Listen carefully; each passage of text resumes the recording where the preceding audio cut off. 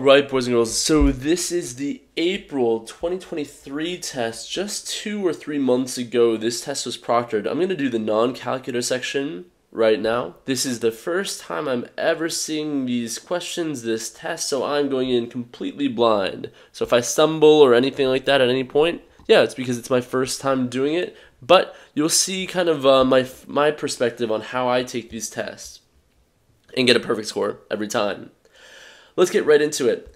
Let's take a look down here. This is number 1. It looks like, what is the graph of x squared minus 2? Well, this is just a parabola shifted down 2 units. So, yeah, it's B.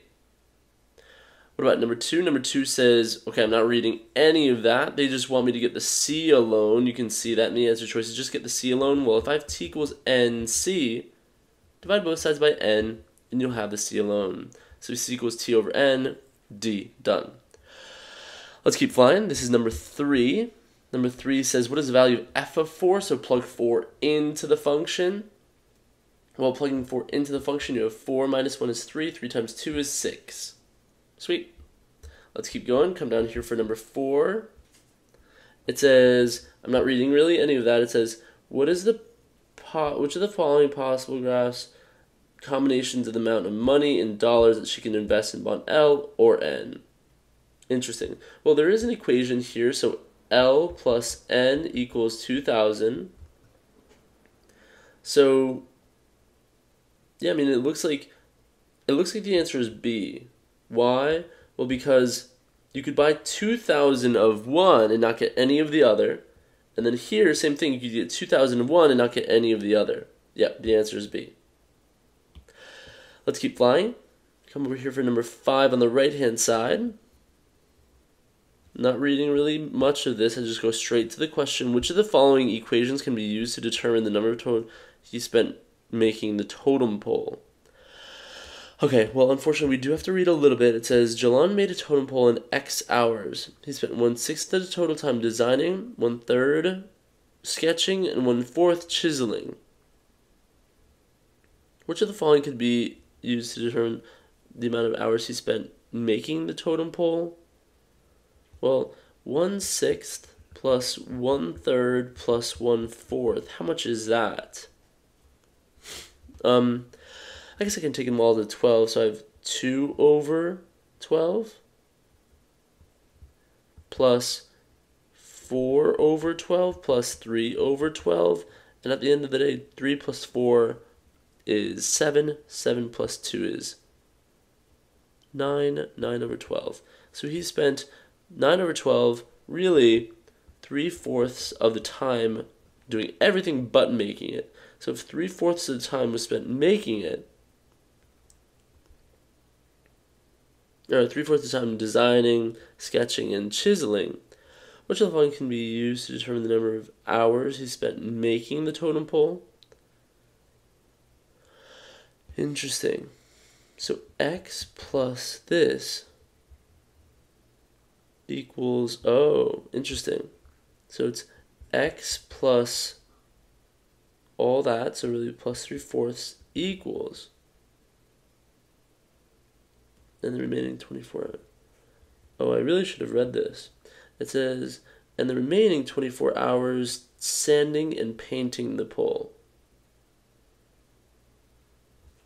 Interesting. Oh, John made a totem pole in X hours. So X equals 3/4 X plus 24. Yeah, the answer is D. Weird. Really weird. Let's come over here for this one. Yep, this is just a to the 9/4. Remember that this is the power and this is the radical. So A. Let's keep going. What about number 7? Well, this is easy enough. This is just going to be x minus h squared plus y minus k squared equals r squared. And really that tells me that the answer is C. Sweet. What about number 8? Exactly one solution. So this slope is 3/4. So we just want to avoid anything that also has a slope of 3/4. Which of the following could be one of them? Yeah, this is the slope of this one is 3/4. The slope one, this one is negative 3/4. The slope of this one is negative 4/3.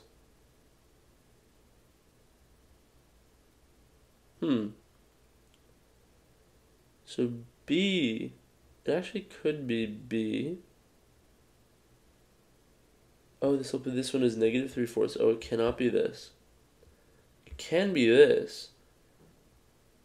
Yeah, and it cannot be this. Yeah, the answer is C. You just want to pick the one that has a different slope, because if they have different slopes, they're going to hit just once. All right, let's keep flying. What about this one? It says, gives a perimeter in inches of a rectangle. Which is the best interpretation of this? Well, thinking about what a perimeter is, it's x plus x, and then two of those, so 2x plus 1 and 2x plus 1. So if the width is x, it's got to be the length.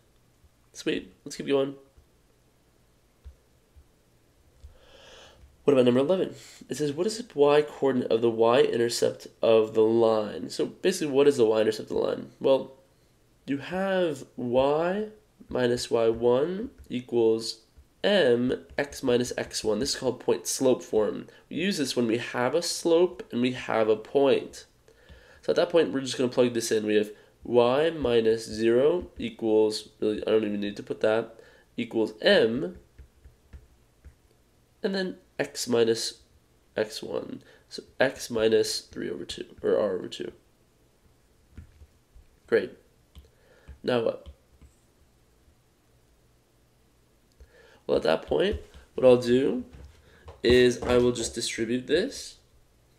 I have y equals negative 4/5 x plus 4r/10.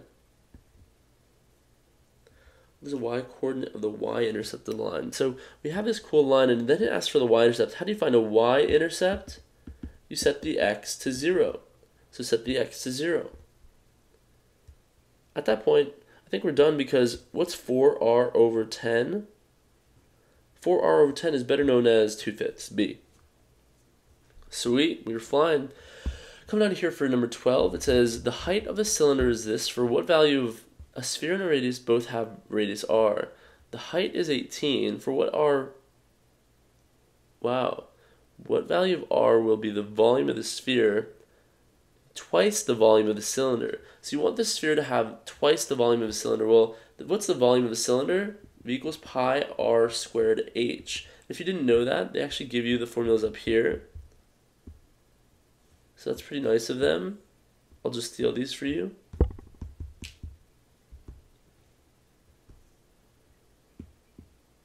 Okay. So again, pi r squared h, so we have pi r squared, the radius is r, and then the height is 18. So really at the end of the day, we have 18 pi r squared.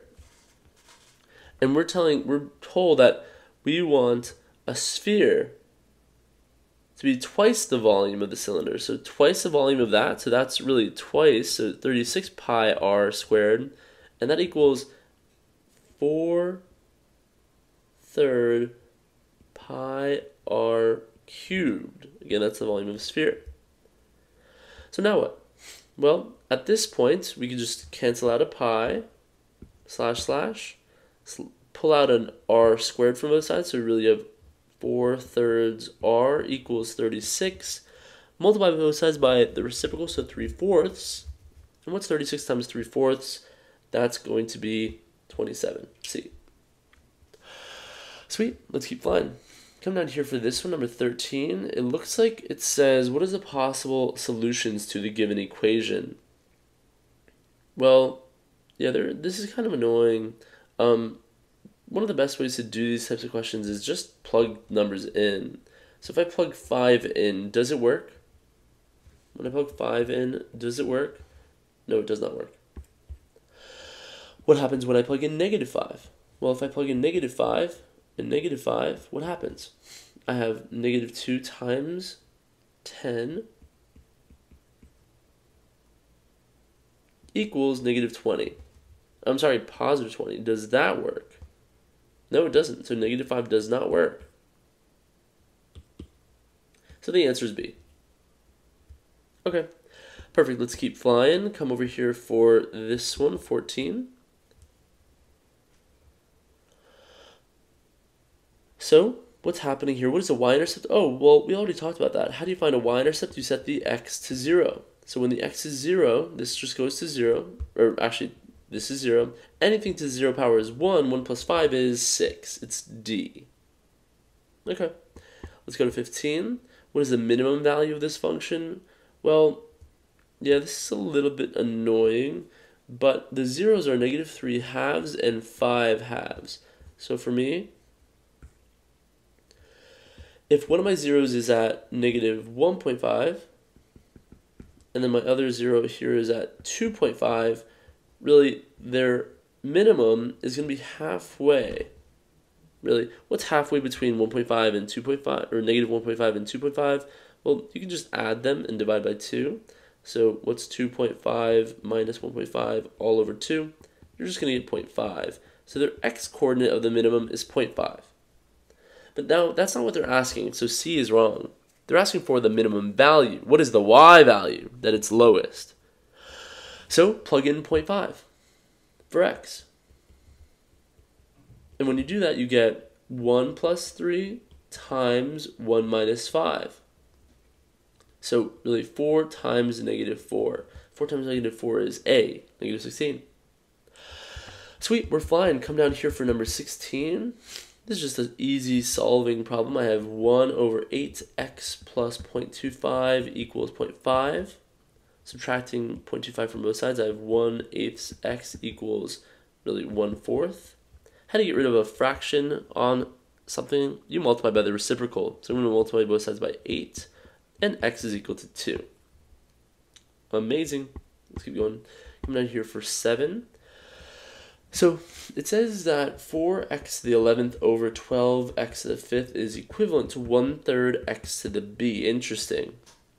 Well, first of all, the 1/3 makes sense because the 4 and 12 does make 1/3. But what do you do through division? You subtract. So really, x to the 6th equals x to the b. B is equal to 6. Done. Come over here for 18. Okay, so you have a right triangle, and oh boy, this is a formula. Sine of x equals cosine of 90 minus x. This shows up every single SAT. And what this means is that if this is angle x, that this angle up here is 90 minus x. Really, the sine of this angle down here is always equal to the cosine of that angle up there. The answer is 0.7. Let's keep going. Let's come over here for 19. For 19, it says, if h minus 5 equals 0, where h is a constant, what is one possible value of h? Wow, this is difficult. I don't know what this is. But really, whenever it says f of, you basically plug it in. So plug this in for r. You have h minus 5 minus 1, so h minus 6, times h minus 5 plus 2, so h minus 3 squared equals 0. Thus, what are the answers? The answers are 6 and 3, and really either of those should work. Sweet. I think that's right. Yep, perfect. All right, so that is good. Their last question. Wow, this is a really easy SAT.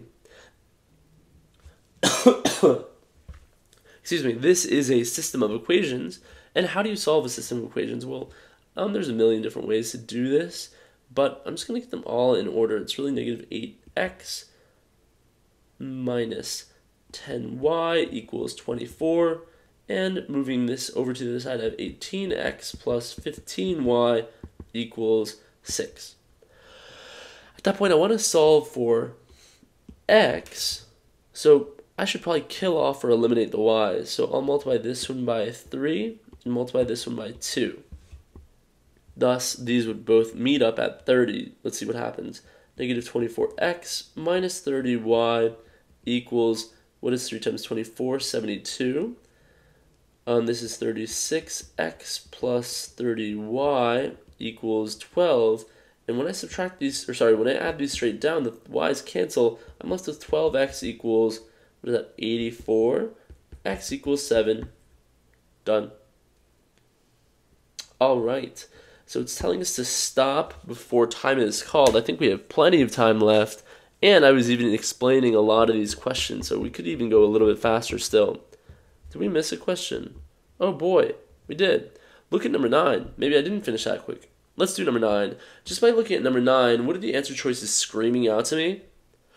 They're screaming quadratic formula. Let's do the quadratic formula. The quadratic formula is negative b plus or minus square root of b squared minus 4ac all divided by 2a. At which point we have 3 plus or minus square root of 9 minus 4 times 1 times negative 1 all over 2. At which point we have 3 plus or minus root 13 all over 2. And I think we have our answer. Our answer is D. And I think, if I'm not mistaken, let's just double check. Did I miss anything? Nope. That is the entire test done. Awesome. So that was really, really quick. And I hope that helped you see into the mind's eye of a perfect scorer on the SAT math. If you have any questions, as always, just holler at me down in the comments, and I'll be happy to get back to you. And I'll see you guys in the next one.